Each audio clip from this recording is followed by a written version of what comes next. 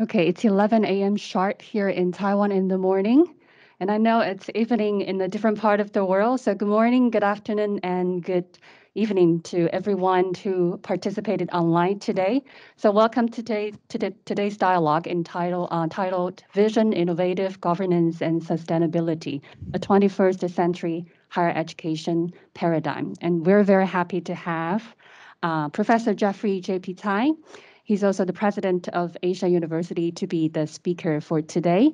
And it's also a great privilege to have invited Professor馮達旋to be the moderator today. He is a member of Asia University International Advisory Board.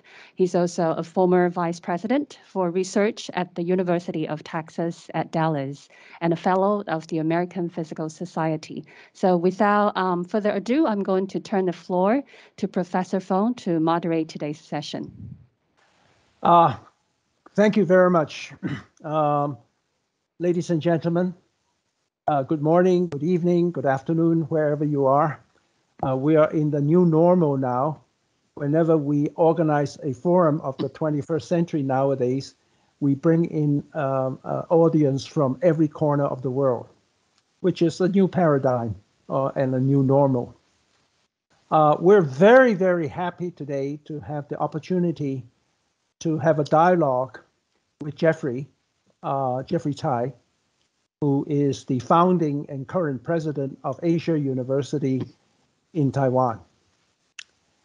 About 7 years ago, my friend Dr. So in Korea, who was one of the architects of the Korean technology paradigm, told me that one of the ways to look at Korean universities' sophistication and maturation is to notice that private universities in Korea are as competitive and sometimes more than competitive than the public universities.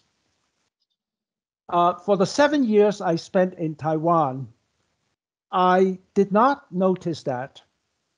But recently, I think we all would agree that Asia University, along with its sister component, the China's Medical University in Taichung, are changing that paradigm in Taiwan.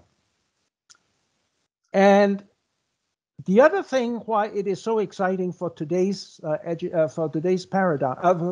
discussion is that I returned from Asia about 4 years ago, and to my great surprise, that the Western world, especially the United States and Canada and so on, did not recognize or did not realize that Asian higher educations, and not just Asia University, but Asian higher education all across Asia, is rising very, very fast, which obviously tells you that the Asia transformation into the 21st century is manifested by this rise.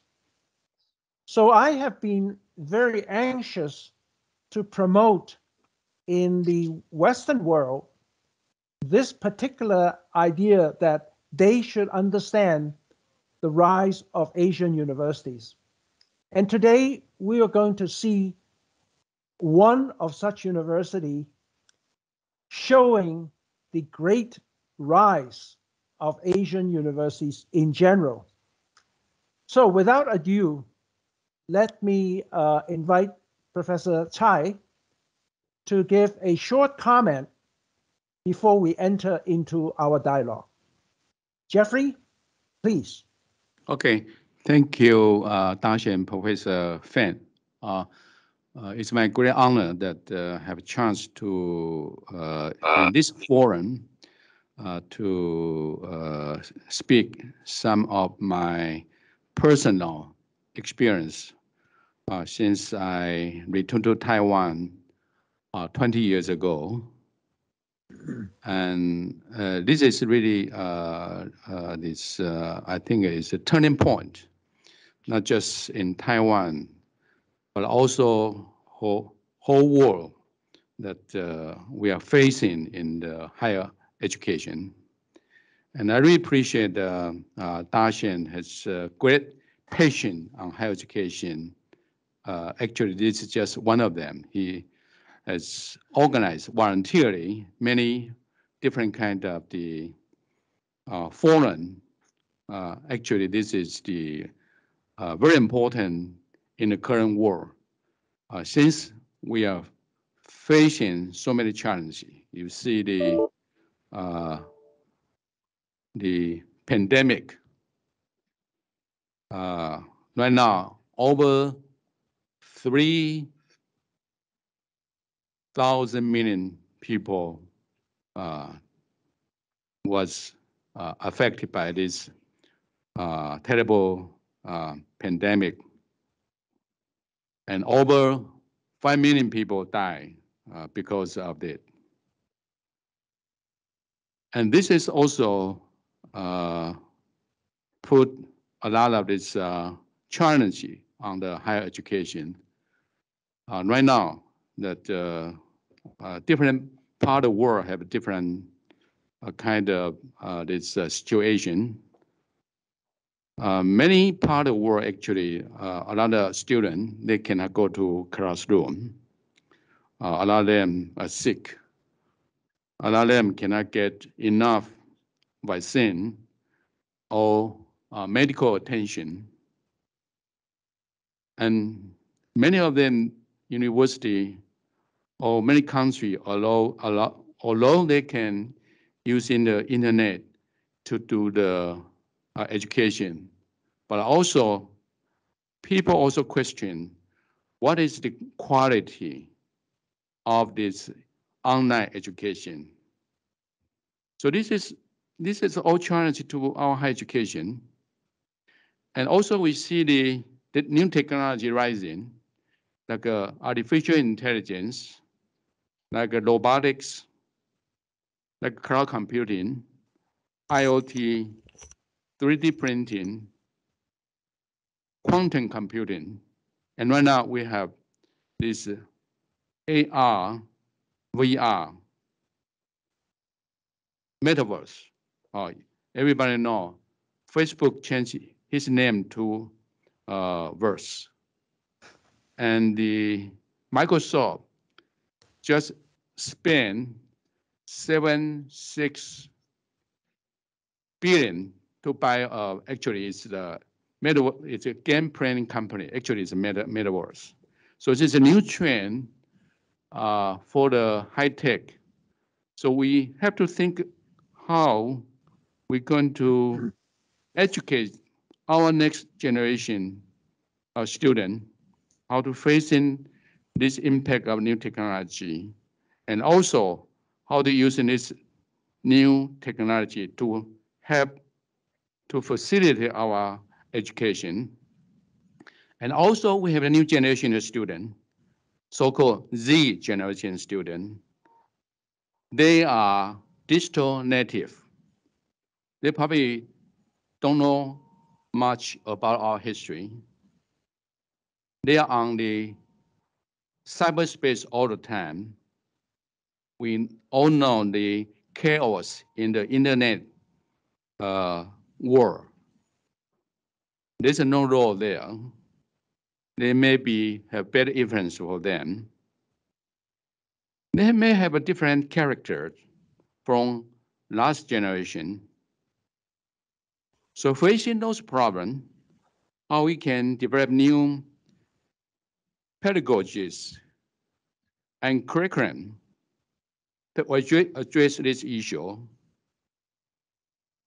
Since the advanced technology, actually everywhere is short of engineering. We are scarce lack of the talent. Consider the example of Taiwan. Everybody knows semiconductor industry, Taiwan is doing pretty well. And they continue to build this factory. And they suck all the engineering, affect other industry. That's a reality in Taiwan. And I'm sure other countries have a similar kind of problem. Also, low birth rate is a real issue in Taiwan, also in many other countries, particularly in Asia, like in Japan, like in mainland China, Korea, or even in Singapore. So how we address those issues? No student. Then what's the purpose of university? And also there's a government issue, and we need the money to run the university, the finance. And also the government regulation. Different countries have different kind of regulation. In Taiwan, we are highly regulated. Highly regulated. Everything we have to get approval from this Ministry of Education. So in Taiwan, it's highly regulated. So all those are challenges facing the university in Taiwan and maybe other part of the world. And then let's see the experience we have at Ancient University from a sugarcane field to a university. Oh, that's before going to there. That's going to the next one. The birth rate problem in Taiwan. Right now it's 21st. The freshman population in Taiwan this year is less than 200,000. And the biggest challenge is in 2028.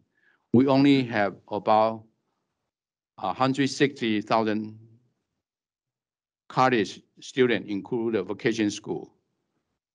So this is really a big challenge to us. No student, and we have, as everybody knows, we have over 160 universities. So they're how going to survive without students? And we're going to talk about our experience with those challenging issues.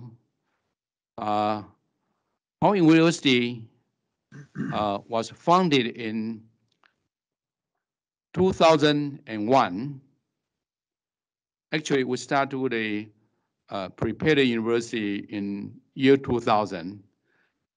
I was returned from US. I have been teaching in the United States over 20 years. Actually, it's about 25 years.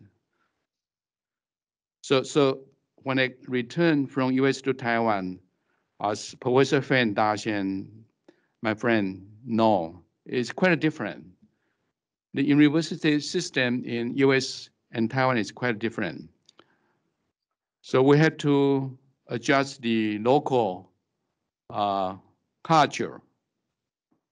And at the beginning of the university, we had to build the system, recruit the faculty, set up the curriculum. Even before that, we have to find the land and build a campus. I'm sure the Dashian and Professor Liu had experience in the University of Macau. They very fast. I think it built about 99 building, I believe, in, I don't know, 2 years, 3 years. It's a fast-growing university, as I know. But here we also have some same problem. Yeah. So you can see in 2000 is a sugar landfill. Okay, and right now you can see all the building, the college we have, quite a contract compared to the year 2000. And this is one of the most beautiful campuses in Taiwan too. We like to have a good environment for students learning, for faculty research. So that's the way we adapt this kind of Roman Greek style building. And talk about the university education from our this ancient China, this 礼记大学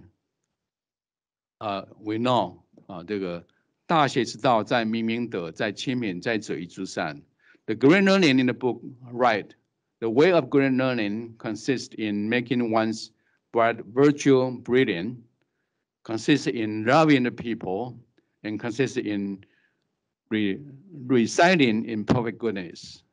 The German philosopher Karl Jasper, the true university has to have three attributes: academic teaching, scientific research, and a creative cultural life.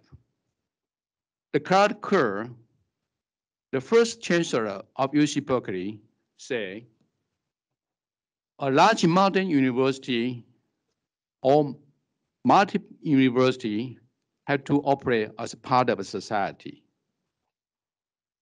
no longer as an ivory tower apart from it. What we do in university had to be relevant to the society. We had to contribute to society. We had to make impact to the society. And also the Cardinal John Henry Newman said, the education is about character formation. Here, so we have to, Asian University, get a wisdom from all those great people. We are very emphasized on moral education. We have three virtual education: morality, refinement, and good taste. We honor citizenship, 6 ethics campaign, social food culture campaign, green responsibility project. We also very emphasize on aesthetic education. We have museum of modern art designed by Pritzker Award winner Tedo Ando. About more than 100 artwork by the grandmaster on campus, include like Rodin, Henry Moore, Armand, and Yang Yen Hong. In the past 8 years, we have 22 exhibitions, such as Zhao Wuji, Yoshitoma Nara, Yoyoi Kusama. And we also have the service learning program. We promote volunteer service education, organize a volunteer bank to encourage students to do service locally and globally as a volunteer. So 84 credit-hour volunteer service courses are required for Asia University students. It's graduation requirement. So in 2011 to 2015, we have over 70,000 students participate in this volunteer service. And we all know that is artificial intelligence age. The education strategy at the Asian University is that we want to train students that the capability that you won't be replaced by AI. Like we have aesthetic moral education, exemplary learning, core discipline for creativity, innovation, entrepreneurship, maker spirit, and also the spirit of human care and empathy. Those are not something that AI can replace. But at the same time, we established the college of artificial intelligence. So students can receive this professional training in artificial intelligence college. But also, we adapt the model of Carnegie Mellon University, develop computer science college, and then have this inter-college program with other college. So that's the model we adapt here. We have college artificial intelligence and a close intra-college curriculum with our other college, like medical and health science, like management, humanities, social science, creative design, nursing, and also computer programming courses are required in general education. We'll adapt the computational thinking, MOOCs, design thinking, flipped classroom, project-based learning in our teaching. And over a year, actually, our students are doing a good job. Received over 42 prizes in AI competition in Taiwan during the past 2 years. We also developed a smart campus. Using a 5G smart sensor, we developed a lot of AI application, smart teaching, smart environmental and energy management, license plate recognition, smart medicine, administration, library, smart life, and smart breeding. So all campus right now, we're using this AI technology. To support research, we also create many research centers, like AI Research Center. We cooperate with Kyoto, University Edinburgh, Center for Precision Health Research, working with University of Missouri, China Medical University, High Performance Material Institute for HT printing, work with Georgia Tech, actually with the National University, NUS, National University of Singapore, and also Nanyang Nikon Technology. Big Data Research Center, Center for Biotech and Blockchain, Institute of Innovation and Circular Economy, Center for Prevention and Treatment of Internet Addiction, Intelligent Assistive Technology and Rehabilitation Innovation Center, Research Center for Edible and Medicinal Mushroom. And all faculty and students received like a National Innovation Award over the past 3 years, the 12 National Innovation Award. Our students in 8 consecutive years received this like a German Red Dot IF Japan G Mark.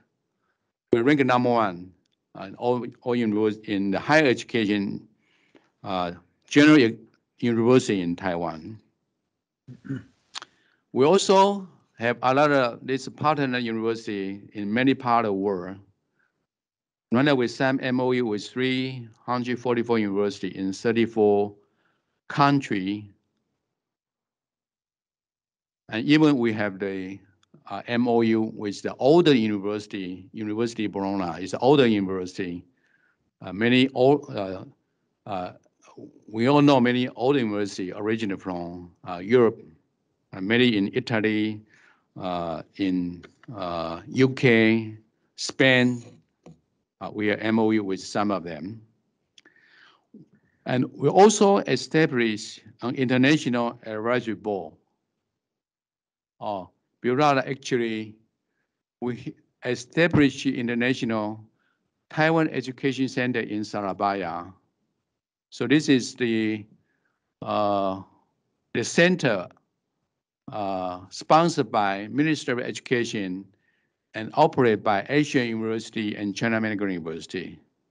So we have a lot of good relation with the university in Indonesia. Indonesia is the youngest in terms of population, over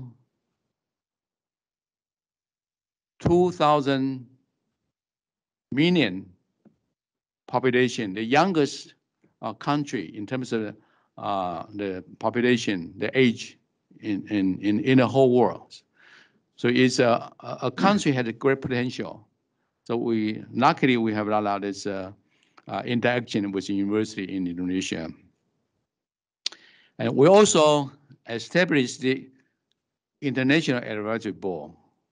Since we are a very young university, our experience actually is a lot is local. So we need this international, this expert who has international experience in higher education, bring in their experience, their idea to help us to build, to grow our vision, to have more this interaction, more program in terms of teaching, student learning, research, international activity. We are very grateful that those outstanding individuals, they are agreed to serve on the board. Like Dr. Bertie Anderson, a renowned biochemistry. He was the chairman of the Nobel Committee for Chemistry in 1996 and a former president of Linköping University in Sweden and also Nanyang Technology University in Singapore. Dr. Ruth Arlong, a world-renowned biologist. She was the president of Israel Academy and also vice president of Weizmann Institute of Science in Israel. Dr. Aaron Boston, a world-renowned applied mathematician and member of the Distinguished French Academy of Science, and also my girlfriend, Dr. Fonda Shen, a world-renowned theoretical physicist and also the fellow American Physical Society. He was a chair professor and also served as the program director, U.S. National Science Foundation, and former vice president of University of Texas, Dallas, and Dr. Lavi, the former president of Technique, and also the current president of National University of Singapore, Dr. Tan. And here we also bring the special, this education program here is a Nobel Laureate Forum we have at Asia University. Over the year, we have 17 Nobel Prize winners have this forum at Asian University. Our students actually learn a lot how their attitude, how they pursue the knowledge, how to their journey. Some of them they probably they come from poor family. I think those are a good inspiration to our students. And many of them actually, when they visit Taiwan, they all mention the most exciting part of their trip is interactive with the student. The most, so they are, although they are in their field, they are great accomplishment, but also they care about education. They all express to me that this is the most exciting part of their trip in Taiwan. We also have the museum. We bring this direct from this well-known university like Harvard, Stanford, Oxford, Cambridge, Tokyo, Peking, museum director symposium. Our museum actually is a platform, open platform that we invite the artist or educator or museum director, and with our local educator and also the artist, they have interact to maybe generate new idea to maybe can produce the good more result. And as you can see that AI is applied to many areas, particularly in medical. It's more mature, and right now you can see have more successful result. So here we also do a lot of medical AI research. In a hospital, we have a Center for Big Data, AI Center for Medical Diagnosis, Center for Medical Intelligence, Center for Smart Medical Science, Technology Innovation, Center for Precision Medicine. We try to apply to some of the AI medical area, such as virtual assistant, medical image processing, natural language processing, audio pattern recognition, assisted medical care, disease risk prediction, drug mining, health management, hospital management, and so on. And this is what we are heading, the sustainable development goal, SDG S, that's set up by the United Nations, address a lot of this emerging issue facing the world.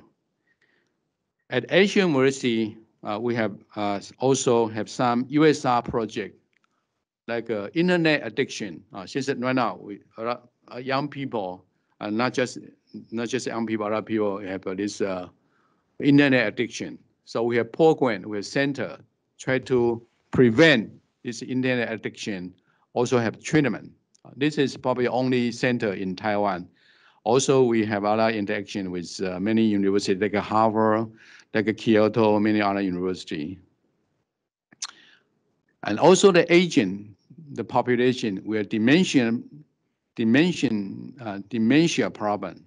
So we have innovation and integrated care for dementia prevention at local community.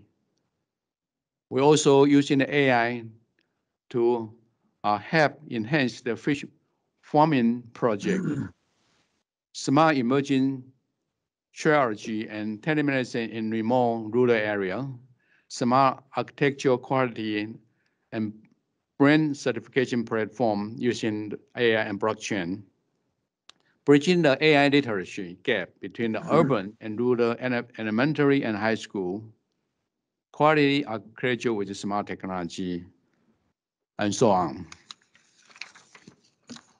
So we also involved in the Operation Taichung INGO Park.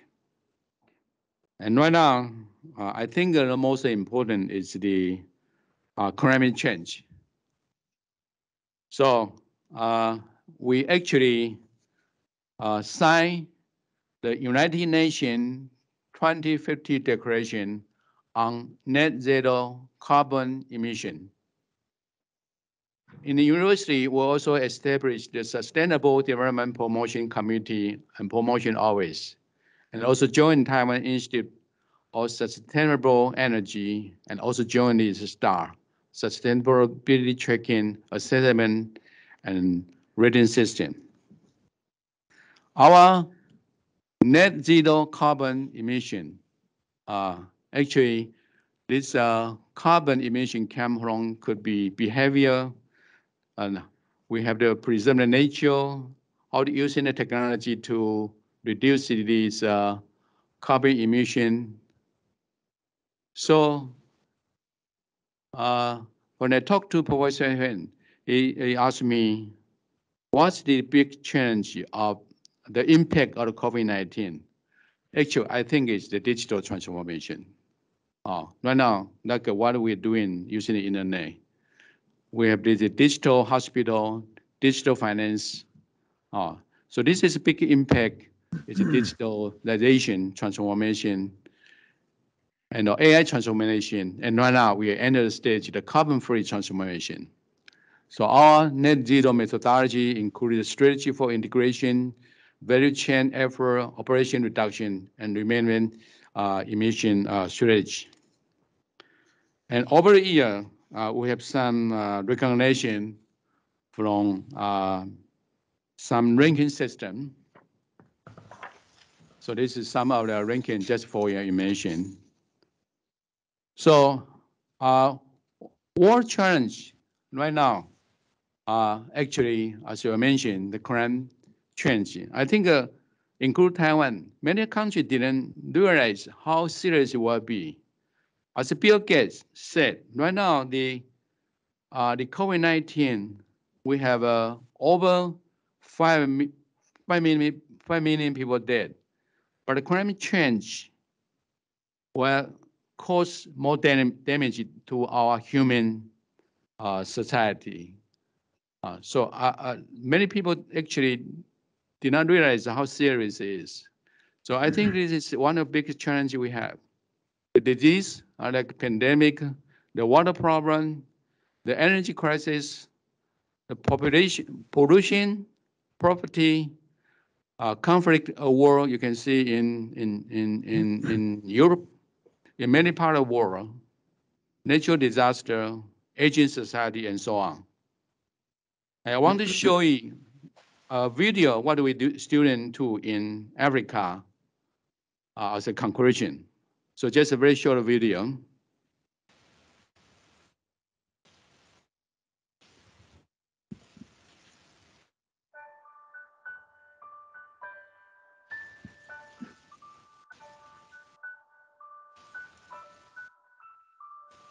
The Amitofo Care Center in Africa is about 12,000 kilometers far away from Taiwan. There are a lot of kids who are lack of caring. Some of them come from disadvantaged family, some of them come from single-parent family, and some of them even lost their parents.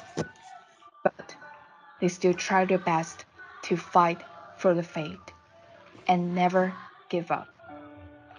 In July 2017, 11 students came from different departments with different majors of the Creative Leadership Society of Asia University, led by Director Professor Chunwei Ling and Professor Yan Negash, traveled far away to serve the Amitofo Care Centers in Lesotho and Swaziland. Under the OPROS project, the Overseas Professional Social Service Project, to implement the advanced project-based learning methodology, an innovative learning method developed in Asia University. Through team discussions and activities, they stimulate the children's creative thinking, confidence, and self-learning skills. Cindy She, a sophomore of Fashion Design Department, taught the kids to use local newspapers to design their own dresses and held a fashion show for these children. Jasmine Ling, a freshman of Psychology Department, designed a psychological board game to teach these children how to share their feelings and relieve their emotions. Grace Lai, a junior of Leisure and Recreation Management Department, designed a Be My Guide activity to inspire their interest in tourism. Carol Lee, a sophomore of Accounting and Information Department, created a popcorn production and marketing strategy game for the students. Of course, the fun part was to eat up all the popcorn at the end of the game. Tony Chen, freshman of Healthcare Administration Department, designed a hand-on course to let the students understand the fundamental knowledge of daily life hygiene. He also taught students an easy way to make water filters.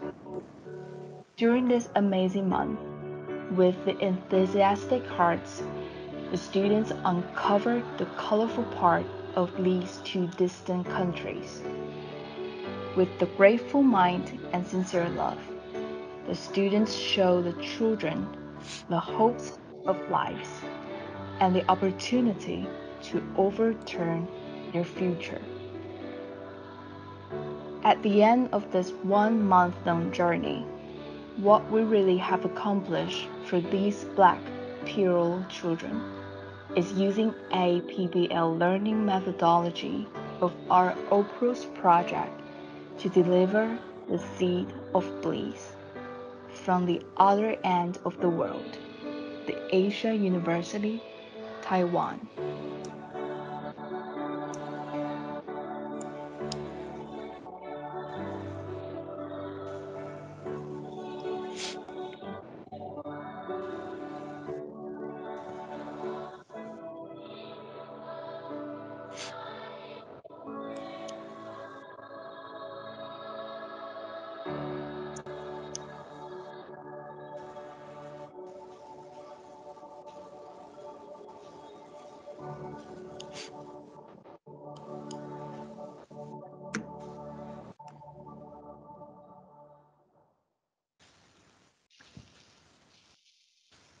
Okay, thank you.